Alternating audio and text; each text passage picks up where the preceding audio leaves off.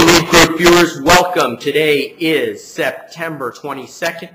The year is 2010, and the National Bureau of Economic Research, NBER, officially declared this week that the worst recession since the Great Depression was over as of June of last year. At the same time, however, the NBER warned that declining momentum of recovery puts the U.S. economy at risk of retreating right into another recession. In fact, this recovery is being the most anemic on record.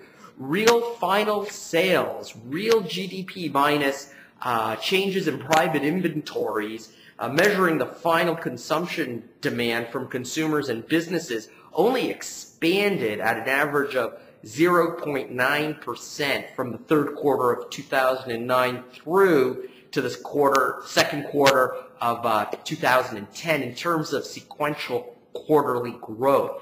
That's in stark contrast to the above growth rate immediately following previous recessions of better than 4%.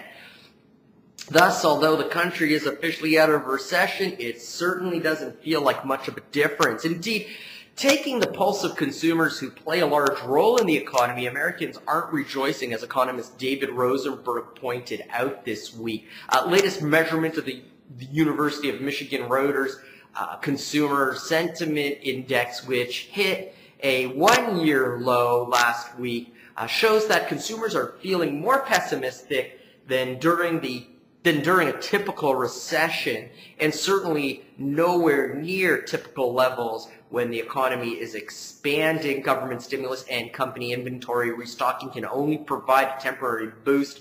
As we've seen, it is imperative for consumer spending to step up to the plate in order for the recovery to have lasting power. Unfortunately, with the job and housing market still struggling and little household income growth, that's just not a likely scenario now. Thank you for stopping by, and we'll see you tomorrow.